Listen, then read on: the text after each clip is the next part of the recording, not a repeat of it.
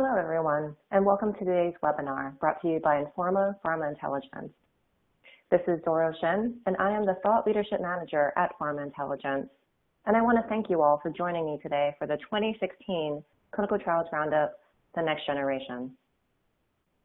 The content of this webinar is based on an annual analysis that reviews the landscape of clinical trials that initiated in the prior calendar year, providing insight into where interests and intentions of the pharma industry currently stand. A few logistics before we get started. Today's webinar is being recorded, and a link to the recording of today's event will be provided to registrants. Also, if you have any questions at any point during the presentation, please do enter them in the box below. I will leave some time at the end to address these questions, or we'll be sure to follow up afterwards via email as needed. For today's webinar, we'll delve into various aspects and metrics of the clinical research that started in 2016. First, we'll review the general landscape of these clinical trials, dissecting the data by therapeutic area and drug status, followed by a view of the diseases with the largest volume of new trials. We'll then move on to drivers of 2016 activity and identify who the top companies were overall and for each therapeutic area, as well as key diseases of interest for this active cohort. Finally, we'll take a look at country utilization for these trials by reviewing top trial locations, as well as a geographic breadth of trials for top sponsors, assessing the average number of countries used per study.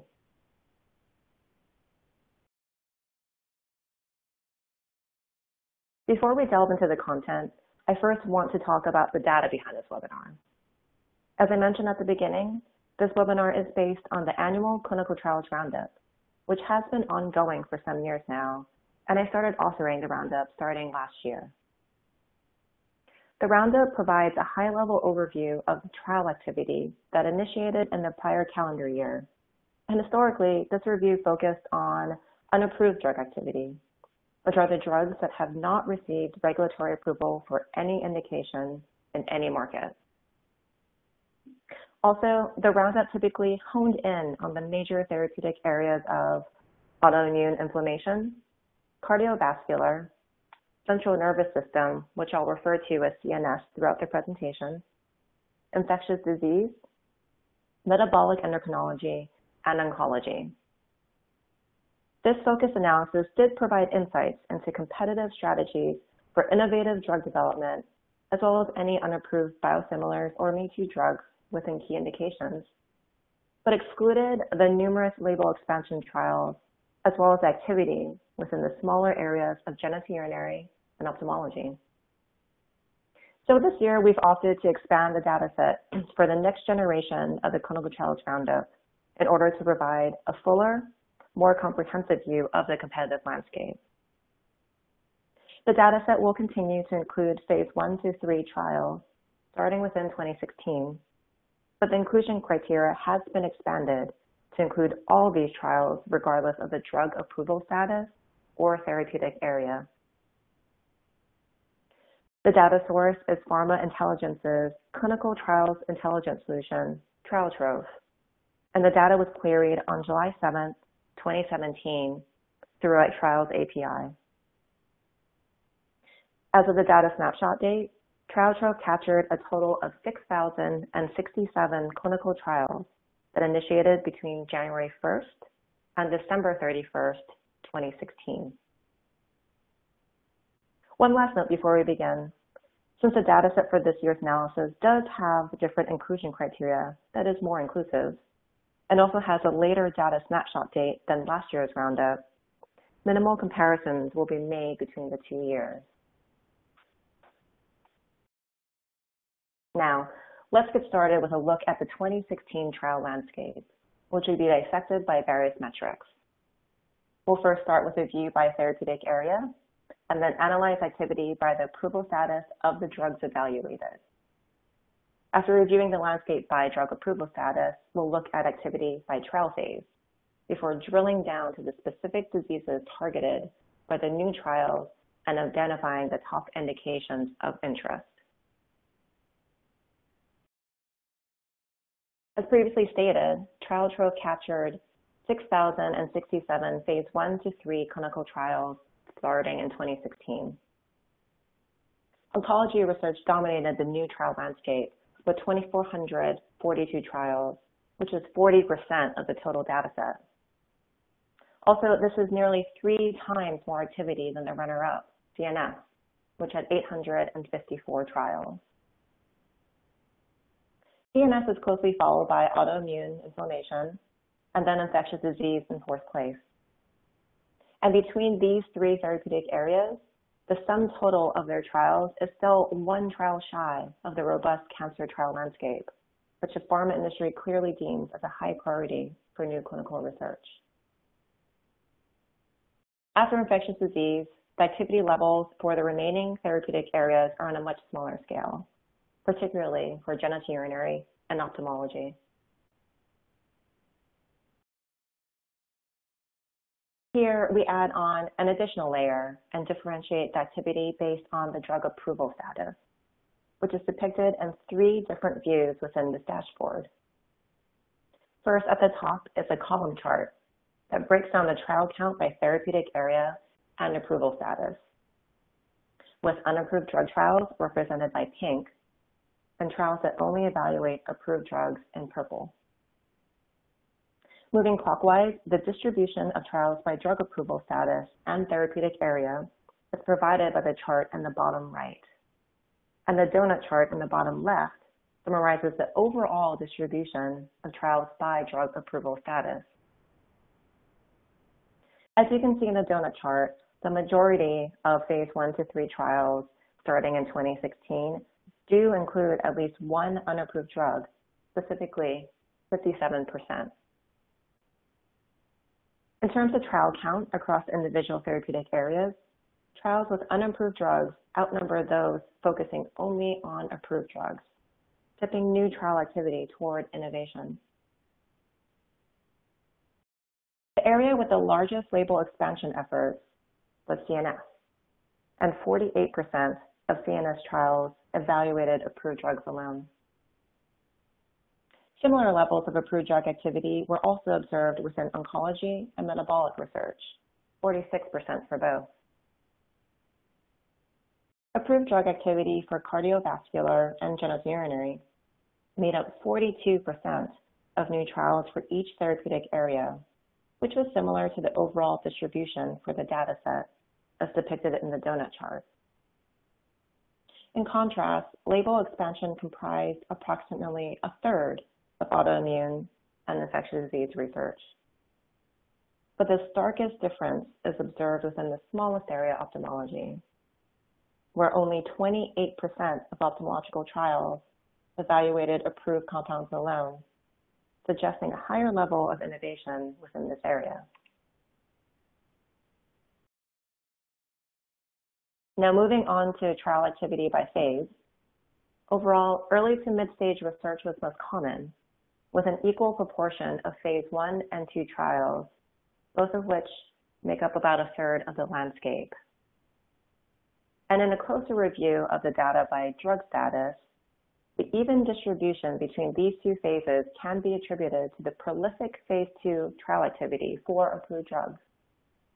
45% of trials only evaluating approved drugs were phase 2, which is the largest proportion of activity by far.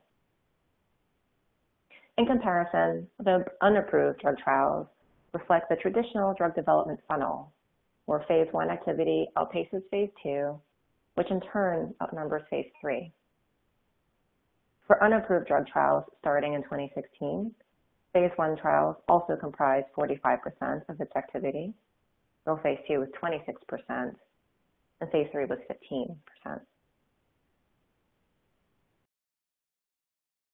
For the most active therapeutic areas, phase 2 activity was the largest proportion for oncology, CNS, and autoimmune at 41, 35, and 41% respectively. The second most common phase for each of these areas was phase 1, ranging from 27 to 31%. Oncology research was particularly weighted toward early to mid-stage clinical development, and only 10% of anti-cancer trials were phase 3.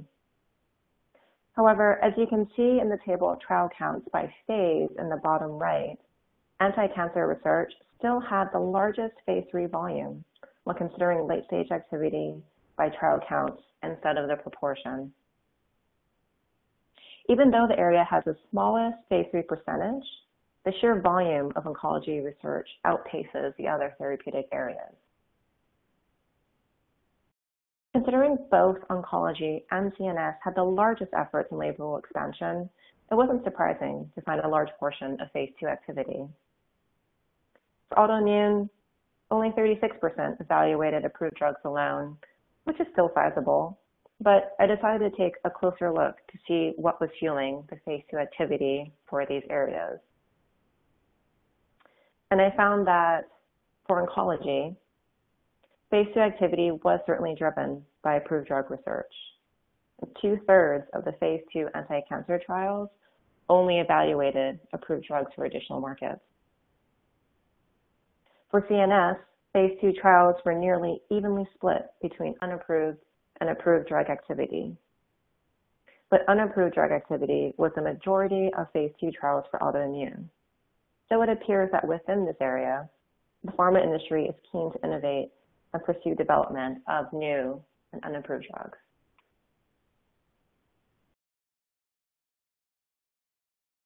Now, returning back to the dashboard for the trial distribution by phase, nearly all of the remaining therapeutic areas favor early phase activity.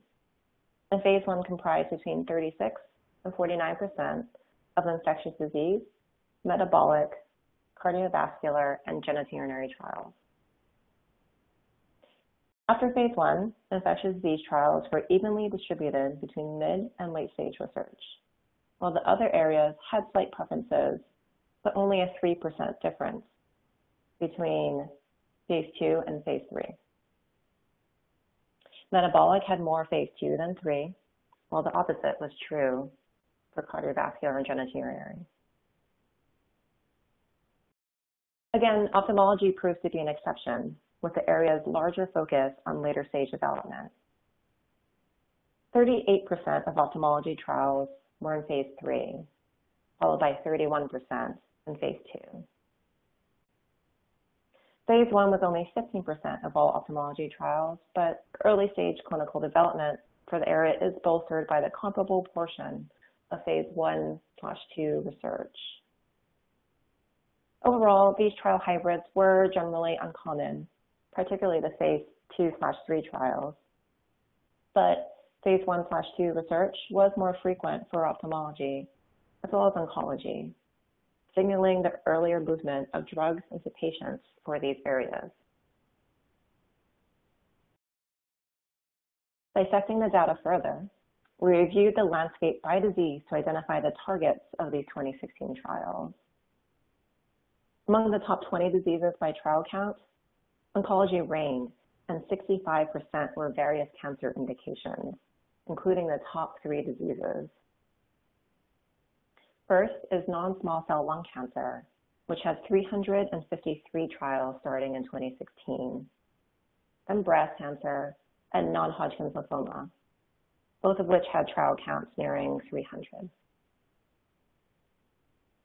Also near the top at 5th place is unspecified solid tumor, which is an indication that trial drug analysts use for trials seeking patients with solid tumors that have not yet specified the tumor type. The diseases outside of oncology span multiple therapeutic areas, with a single indication each for metabolic, CNS, and autoimmune. Cardiovascular and infectious disease both have 2 diseases making the top 20. And the top non-oncology diseases are led by respiratory infections, which is found at 4th place, then type 2 diabetes at 6th, and nociceptive pain at 8th. Phase 1 was most common for the majority, while 7 had the most activity in phase 2. And this includes the 3 cancers at the top, as well as nociceptive pain, pancreatic, liver, head and neck, and prostate cancer. None had phase 3 as the largest proportion of trial activity. However, nociceptive pain was close and only had a single study difference between phase 2 and phase 3.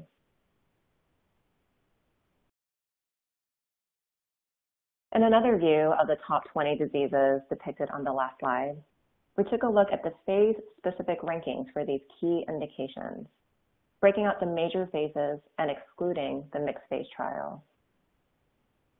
The same range is used for the x-axis in each of the charts to provide a sense of scale of activity between the three phases. On the far left, we see that unspecified solid tumor had the largest number of phase 1 trials initiated in 2016, followed by the leading non-oncology indication of respiratory infections. Two other non-oncology diseases are also toward the top for phase 1 activity, which are type 2 diabetes and HIV. The middle portion of the slide contains the phase 2 rankings, with NSCLC, breast cancer, and non-Hodgkin's lymphoma leading, and in the same ranking as the prior slide where we considered the total activity. However, this time colorectal cancer and nociceptive pain follow in 4th and 5th place. Finally, on the right is phase 3, where we see nociceptive pain as the biggest target for late-stage development, holding the largest volume of phase 3 research among the top diseases. Again, respiratory infections come in second, followed by type 2 diabetes. And generally, the diseases outside of cancer have the largest volume of phase 3 trials, with dyslipidemia, rheumatoid arthritis, and hypertension also toward the top. For oncology, the prolific areas of non-small cell lung and breast cancer have the largest number of phase 3 trials. Next, let's take a look at the drivers for 2016 and identify who the key players are. We'll review activity first by company, and then provide an overview of these key players' activity by phase, therapeutic area, and disease. In this section, we'll also identify who the leading companies were for each individual therapeutic area.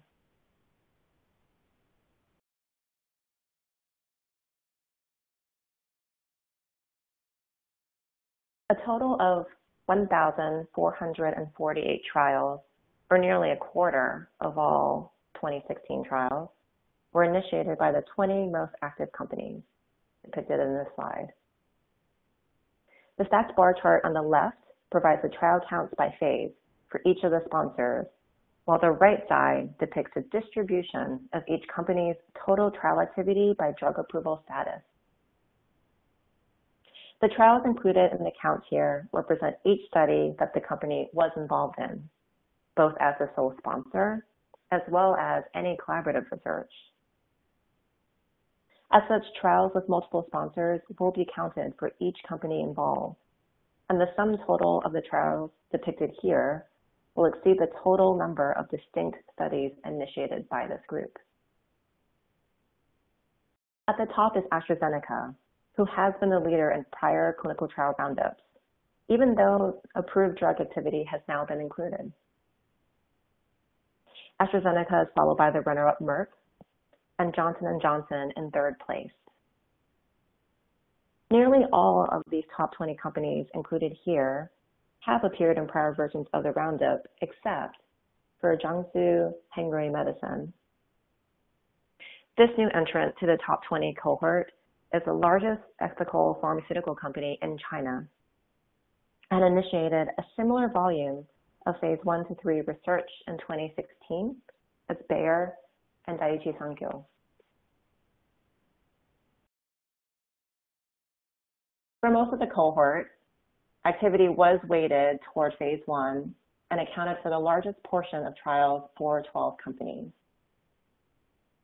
4 companies favored phase 2, which were Merck, Bristol Myers Squibb, Gilead, and Astellas. 3 opted to focus efforts in phase 3, and these companies were AbbVie, Sanofi, and Novo Nordisk. Takeda equally distributed the largest number of trials between phase 1 and 3. And while Astellas was one of the companies who had the largest activity in phase 2, the distribution among the 3 major phases was nearly even. Astellas started 13 trials each for phase 1 and phase 3, and 14 phase 2 studies. Moving to the right side of the dashboard, most of this cohort devoted more of their new research in 2016 to unapproved drugs. But the balance between unapproved and approved drug activity varied widely. Among companies prioritizing approved drug research, Merck and BMS had the largest proportions, largely due to ongoing development for Keytruda and Opdivo in additional markets. Sanofi is another company with a large concentration of activity, with approved drugs across a variety of indications, including type 2 diabetes, multiple vaccines, and dyslipidemia. A few companies have comparable efforts between unapproved and approved drug trials, balancing innovation and development of biosimilars and me-too drugs with strategic use of approved assets for new geographic and patient markets. And this includes Roche, Novartis, and Pfizer. There were also a handful of companies who heavily focused their 2016 trials on unapproved drugs, notably Daiichi Sankyo, with 92% devoted to unapproved drug research.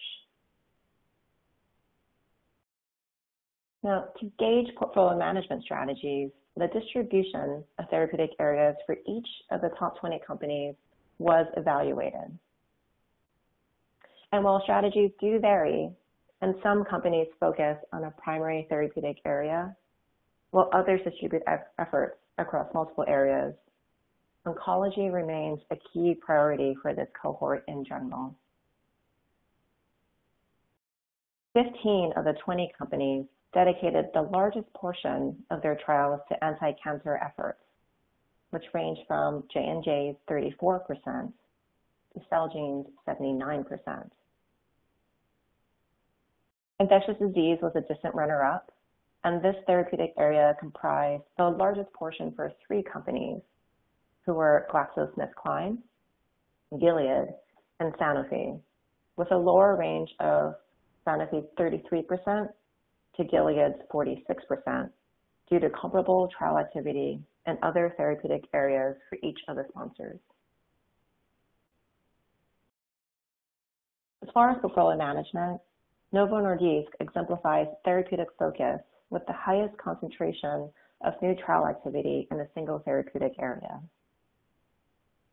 Approximately 90% of Novo Nordisk's new research was devoted to metabolic. Celgene had the second highest proportion within a single therapeutic area, with the previously mentioned 79% of their trials devoted to oncology. In contrast, Sanofi distributed its research across multiple therapeutic areas, with larger amounts of activity within infectious disease, metabolic, and autoimmune, in addition to smaller efforts in CNS, cardiovascular, and oncology. GSK also targeted a diverse range and initiated trials in all therapeutic areas except ophthalmology. Their activity primarily focused on infectious disease and autoimmune, followed by metabolic, and then oncology. Now that we've identified the top 20 companies who initiated the most trials overall in 2016 and touched on their therapeutic areas of interest, we'll shift gears a bit and identify the leaders for the specific therapeutic areas. Do these same companies also drive new trial activity when honing in on individual areas? In short, the answer is yes. According to this table that summarizes the top 5 companies by trial count for each individual therapeutic area, the key players generally remain the same, but there is a shuffling of the leading companies per therapeutic area due to differing priorities. AstraZeneca remains at the top for autoimmune, but that's the only therapeutic area where the company holds the #1 spot. J&J is the only company to lead multiple areas, topping both CNS and infectious disease. Merck is #1 for oncology, while Daiichi Sankyo leads cardiovascular activity. Novo Nordisk is found at the top for metabolic, unsurprisingly, considering their sharp focus on the area. Companies outside of the top 20 cohort do have a presence, particularly within the smaller areas of genitourinary and ophthalmology. These two areas have non-top 20 companies as a leader, Mithra Pharmaceuticals for genitourinary and Allergan for ophthalmology. Other non-top 20 companies that make the cut are Synthon and Teva, who are also at the forefront of genitourinary activity, and Regeneron for ophthalmology. Esperion Therapeutics sneaks into the top 5 for cardiovascular, while Biogen and Eisai are included as leaders for CNS. Meanwhile, ViiV Healthcare is included as a leading infectious disease company. However, this could be considered an indirect appearance of the top 20 cohort. Although ViiV has been established as its own entity, it was created as a joint venture between Pfizer and GSK in 2009 to spin out their own HIV efforts into a specialty company, which was later expanded to include a non-top 20 company, Shionogi, as a partial owner in 2012.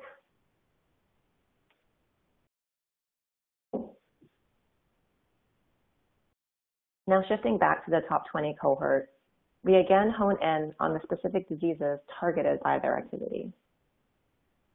The disease focus does shift when limiting the data set to the top 20 companies, but NSCLC continues to be the leading indication, followed this time by unspecified solid tumor and then breast cancer. Overall, the spotlight shines a little brighter on oncology, with the total number of cancers increasing to 15. Also, the number of therapeutic areas outside of oncology decreased, with an almost even split between metabolic, autoimmune, and infectious disease. In comparison to the rankings of the top 20 diseases from the overall data set, there are some noticeable shifts, indicating different priorities for these active companies. For instance, rheumatoid arthritis appears to be of greater interest to this cohort, advancing to 7th place from its overall rank of 20th. Melanoma is also a bigger priority for the group, moving up to 6th place from 12th. And a few indications appear to be slightly deprioritized, such as respiratory infections, which fall to 14th place from 4th, and 5 diseases exit the top 20. Nociceptive pain, HIV, gastric cancer, hypertension, and dyslipidemia. Instead, the cohort opts to focus efforts on multiple myeloma, HCV, psoriasis, renal cancer, and bladder cancer. Phase 1 continues to prevail as the most common development phase and leads in trial volume for 14 diseases. The top 20 cohort continues to weight cancer activity toward early stage development, with unspecified solid tumors leading. 5 diseases have the largest volume of initiated activity in phase 2 development, all of which are different types of cancers. And these are breast, NHL, multiple myeloma, head and neck, and renal. And HCV was the lone indication to have phase 3 as their most robust area, driven by ongoing efforts from AbbVie and Gilead. But these are the overall targets, ignoring drug development strategies. Which of these indications are more likely to be targeted for initial approvals of pipeline drugs? And what about the top diseases for label expansion? Or are new diseases targeted by these different strategies? To determine the answers to those questions, we identified the diseases with the largest trial volume for each approval status to determine whether there were any differences based on drug development strategy. This analysis looked across all the diseases targeted by the top 20 companies and was not limited to the set of indications shown on the last slide. Starting with unapproved drug activity on the left, the same top 3 cancers remain in the lead. Unspecified solid tumor activity is certainly driven by unapproved drug evaluations, which made up 80% of trials initiated for this general indication. The leading diseases for unapproved drugs do largely remain the same, but looking toward the bottom of the chart, smaller areas of activity reveal different indications of interest for first approval. Besides unspecified cancer, which is another generalized indication used by TrialTrove for oncology studies that have not yet specified the cancer type, other new diseases comprising the focus of the top 20 companies' novel drug activity are HIV, COPD, gastric cancer, Alzheimer's disease, and hypertension. On the right, we have the approved drug trials, which does indeed reflect different disease interests and rankings for label expansion activities. NSCLC and breast cancer continue to have the largest trial volume, but type 2 diabetes takes third place. Multiple myeloma, which does not appear in the top 20 disease list for unapproved drug activity, emerges as a key indication for market expansion efforts. Again, the tail end of the top 20 diseases includes additional targets for this cohort's efforts to evergreen their already approved assets. And these include HCV, other inflammatory infections, liver cancer, thrombotic disorders, glioblastoma, and esophageal cancer.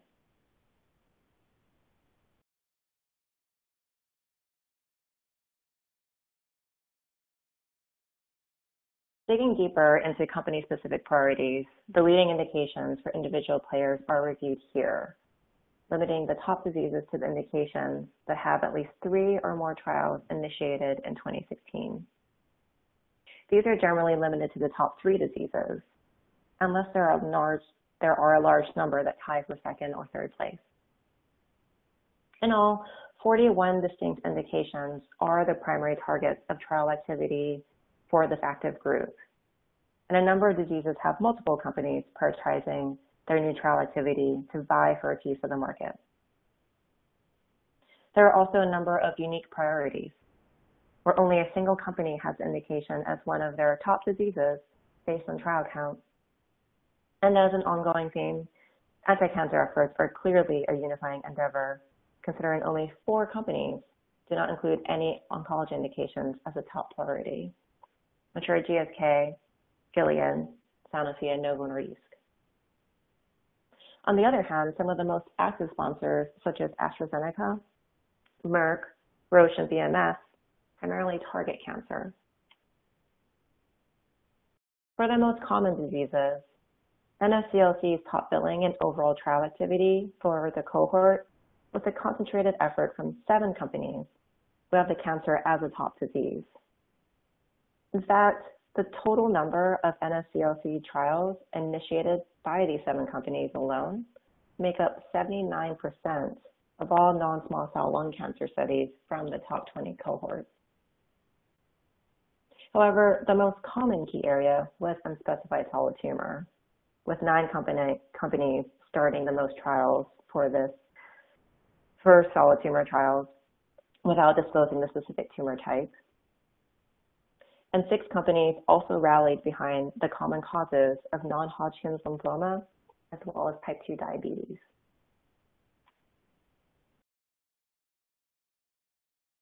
A total of 24 indications were a unique priority to a single company, and I've highlighted the top ones here based on trial count. At the top is HCV, which is a top disease only for Gilead, whose concentrated efforts were the driving force in new research against the virus. Gilead was responsible for 43% of all HCV trials initiated in 2016 by the top 20 cohort. Although I had previously mentioned AbbVie's robust phase 3 HCV activity, this was actually the company's only effort in the Hep C arena, and AbbVie opted to initiate more clinical research in other areas, mostly oncology. Asthma was a key indication for AstraZeneca, tying their activity in the popular unspecified solid tumor arena. And other unique missions are head and neck cancer for Merck, hypertension for Daiichi Sankyo, unspecified cancer for Eli Lilly, and depression for J&J.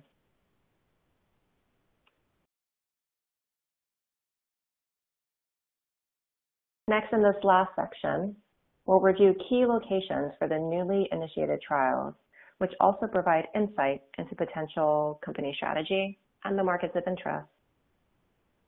Adding additional granularity, such as patient populations, can help identify countries that may be oversaturated with competitive activity. But today, we'll provide a bird's eye view of the top destinations for the 2016 trials for a general sense of the landscape. We'll review the overall key locations across the entire data set, followed by the top locations for each individual therapeutic area, as well as the most active sponsors. In addition to identifying the specific countries of interest, we'll assess the geographic breadth of trials, again with a focus on the top 20 companies. For the locations analysis, we reviewed the specific countries that have been disclosed in the public domain as a trial location for the dataset. In general, the top 10 countries for newly initiated studies in 2016 primarily span the US, Japan, and most major EU markets, which were France, Germany, Spain, and the United Kingdom. And as far as the major EU markets go, although Italy does not make the cut, the country actually just missed the mark by a few trials and came in 12th place. A few emerging markets, such as Russia, also hosted a robust level of new trial activity in 2016. But overall, the United States remains the most frequented location based on trial count, followed by China. Across the individual therapeutic areas, similar countries are generally targeted with some regional preferences, and the top common countries are highlighted here to the right, with the US and Germany as a location for all therapeutic areas. Other top EU countries include the UK for all areas but genitourinary, as well as France and Spain. East Asia is also common, as all areas include one or more countries from the region.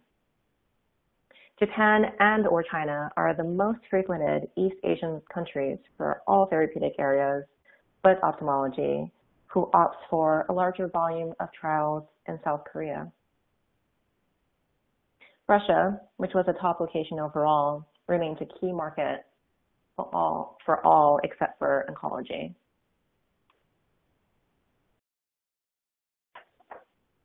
A number of locations were unique choices for a single or only two of the therapeutic areas. Eastern Europe rarely makes the top 10 locations by trial count for most, but Poland and Hungary are top locations exclusive to autoimmune and ophthalmology, respectively. Other countries targeted by a single therapeutic area include Netherlands for cardiovascular and Egypt for genitourinary. Then there are a few countries included in trials for just two therapeutic areas: Italy, Australia, Iran, and India. We also conducted an analysis of the top 10 most active companies to determine their top 10 locations by trial count, which is summarized in this heat map. Countries with darker shades of purple are those targeted by the largest number of companies, while countries in the lightest shades are locations unique to a single company. For reference, the top 10 companies included in the analysis are listed in the table to the left.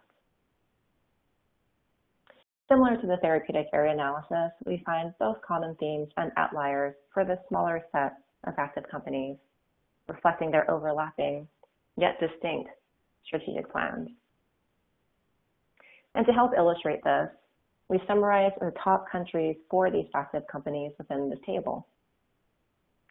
The locations are listed in descending order first by the number of companies that have a country as a top location, and also the total trial count, which isn't included in the table. For the countries targeted by 6 to 9 companies, we specify the companies who did not include that country as one of their top 10 locations, while countries with 5 or less companies include the company names who did target that country. In comparison to the overall key locations, these active sponsors all opted to include the US, Germany, the UK, Spain, France, and Canada as a top location. Russia is only a key destination for 2 companies, AstraZeneca and Sanofi, while China drops out as a key location completely due to regulatory constraints. Japan is missing as a top location for J&J and Novartis, and instead, J&J focuses their Asia-Pacific efforts on Australia, while Novartis opts for the East Asian market of South Korea. Italy is unearthed as a top location for all companies but Pfizer, and there's also a larger Eastern European presence, with multiple companies targeting Poland, while AstraZeneca and Pfizer target Hungary, and Boehringer Ingelheim is the sole company with the Czech Republic as a frequent destination. Other differing markets of interest include Belgium and Netherlands for 4 companies each, and Australia for 5. And finally, Eli Lilly is the sole company to include Mexico as a top location. Finally, we reviewed the geographic breadth of the trials initiating in 2016, looking at the average number of countries disclosed per trial for the top 20 cohorts, both overall as well as by phase. This analysis excludes trials with no publicly disclosed locations, and also due to trial count numbers. The mixed phase trials were rolled into the calculations for the higher phase of development. For instance, any phase 1/2 trials would have been included in the calculations for phase 2. Across the full set of the 20 most active companies, an overall average of 4.6 countries were disclosed per trial, which range from Jiangsu Hengrui's 1 to AbbVie's 7.6. This overall average is slightly higher than the typical trial size of phase 2 research, which averaged 4.2 countries per trial for this cohort. Although phase 2 research does have an upward range of Novo Nordisk's 15.5 countries, this does appear to be an exception, since the second highest average was a more modest 6.5 countries. Unsurprisingly, the geographic breadth for these trials expands with the increasing phase of development to accommodate the larger target accruals required for pivotal phase 3 research. Phase 1 trials had an overall average of 1.6 countries per trial, with a max of Novartis' 3.5, which expanded to an overall average of 10.4 countries for phase 3. Novartis also has the largest mean here, disclosing an average of 15.8 countries per phase 3 trial. There were a few exceptions to the expanding geographic breadth with the progressing development phase.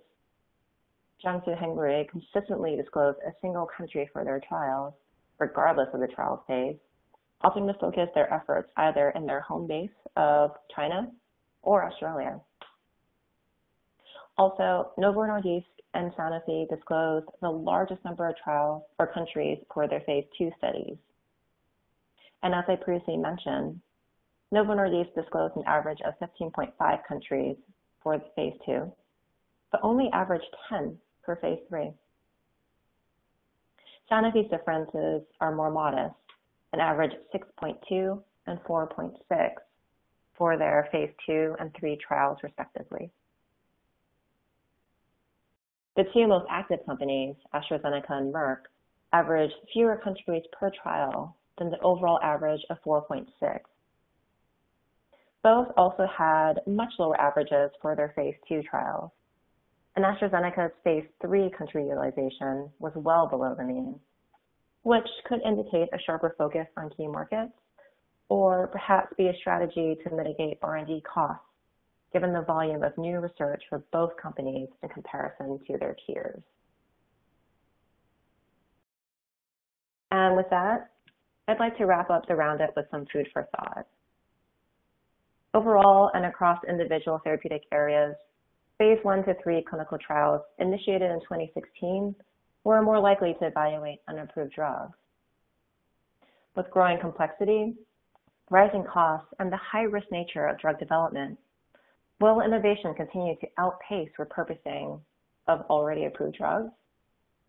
Perhaps so, considering approval in one indication does not guarantee success in another, which was indicated in an analysis of completed trial outcomes that was conducted by my colleague, Dr. Christine Blazinski, who found that within the active areas of oncology, autoimmune, and CNS, only 30 to 46% of label expansion trials completing in 2016 achieved their primary endpoints.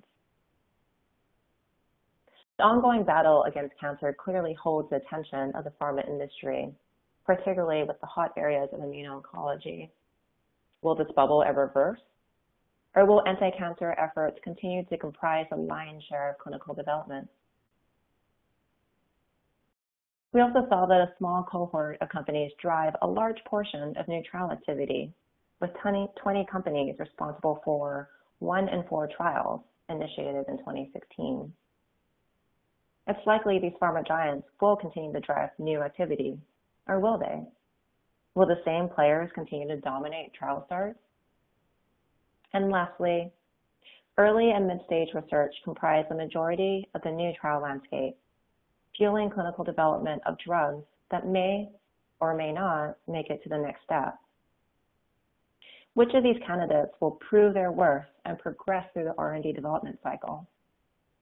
We'll find out next year for the next version of the Roundup, so stay tuned. And now, with the time we have left, we'll enter the Q&A portion of the webinar.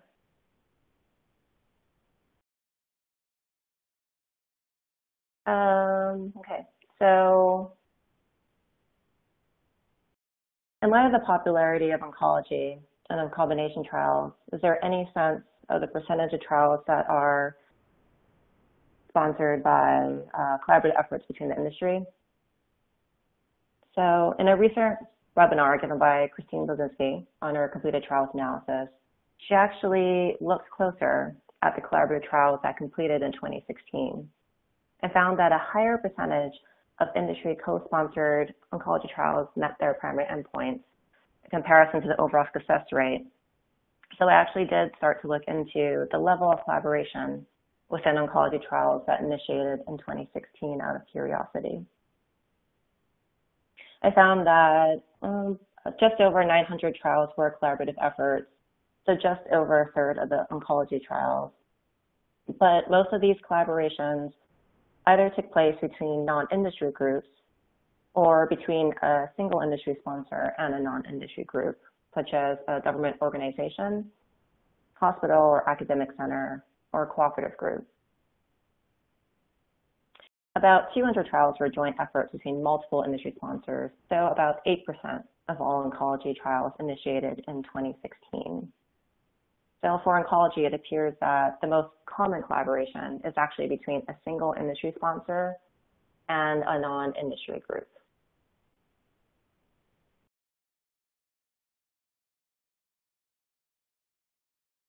And I just received a question asking about the slides, if they can be provided since they are more comprehensive than the white paper. And yes, we can provide a copy of those. And let's see, yep, just got a question about what were the most significant changes compared with 2015 data, and were there any surprises? So as I mentioned earlier in the webinar, prior roundups focused on unapproved drug activity within the 6 major therapeutic areas, and this excluded genitourinary and ophthalmology. And also the snapshot date for the review of 2015 data was in February 2016, where the snapshot for this year's analysis is in July 2017. So the level of reporting will differ as more trials or details on trials are disclosed over time. But moving forward, we will maintain the same inclusion criteria and similar data snapshot dates to allow for year-on-year comparisons. With that said, although the original analysis of 2015 data only looked at unapproved trial activity due to a client request, I actually did reevaluate the data set to include all drug types and identify the top 20 companies. So in comparison to that analysis, one surprise was the appearance of Jiangsu Hengrui Medicine, who had ramped up their trial activity and entered the top 20 cohort of the most active industry sponsors. Novo Nordisk was also missing from last year's top 20 cohort, missing the mark by just a few trials. The top 20 players for 2015 activity that dropped out in this year's analysis, which had totaled 21 due to a 20th place tie, were Amgen, Otsuka, and Sumitomo Dainippon Pharma. And since I also looked at the top diseases based on drug approval status for the top 20 cohort in this year's analysis, I can note a few comparisons with 2015 there, as there were some changes. I'll go back to slide 18 as I talk about this, so you can have that as a reference. And since this includes a 2016 unapproved drug activity on the left. The top 3 are consistent, specified solid tumor, NSCLC, and breast, but a number of diseases dropped in the rankings or off the list completely in comparison to 2015. Renal cancer and nociceptive pain were in the top diseases for 2015, but neither made the cut this year. HIV, asthma, and HCV were in 6th, 7th, and 8th place respectively in 2015. And as you can see, they dropped in the rankings between 2015 and 2016, particularly asthma and HCV. There are also diseases that rose in the ranks, such as type 2 diabetes, due to the inclusion of Novo Nordisk in the top 20 cohort, who initiated 12 of the 40 type 2 diabetes studies. Rheumatoid arthritis and melanoma were other diseases that increased in trial activity. These 3 indications were found in the latter half of the top 20 for 2015.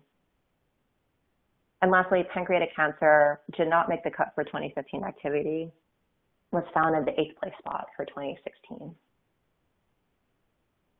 And it looks like that is it for the questions. So thank you again for joining us today and for your attention.